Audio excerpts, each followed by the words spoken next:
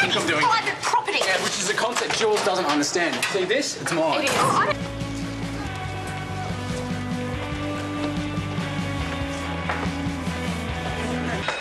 All right, everybody, you can go for homework, though. I want you to read the poem very carefully. Cassie, can you just wait for whatever it is that's going on with you? I wish you'd share it with me.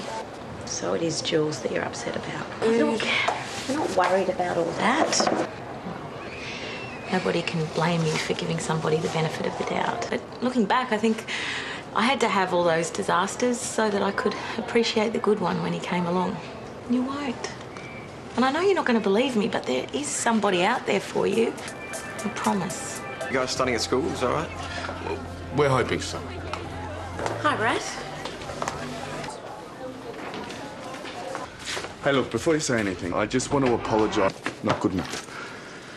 Well, as a matter of fact, you actually made a big difference by talking to the kid. Despite the fact that I should be tearing strips off you, I'm actually going to say thank you.